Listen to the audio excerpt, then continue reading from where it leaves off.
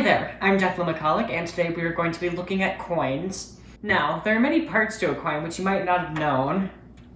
Now, there is the front and the back, or heads and tails, whatever you like to call it.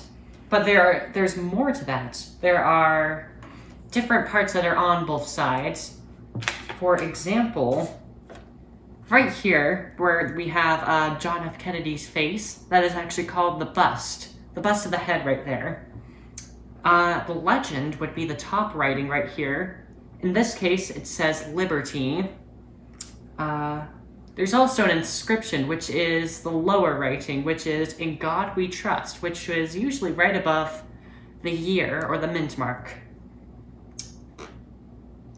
And then there's also the rim, which if you look at it very closely, you will notice that on the coin there is a tiny little... Oh god, how do I explain this? You will notice that on the coin there is a tiny little ridged surface, and that actually helps the coin to not wear down so quickly. Now, on the back side, or tails, you have some similar parts.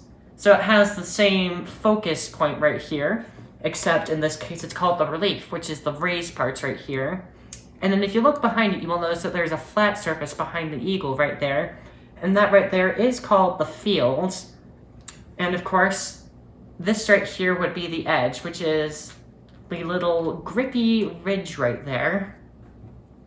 Now, coins all have values, and so do scouts as well. Now, coins don't change their values, and neither should scouts. We should stay true and obedient to our roles and our ideals.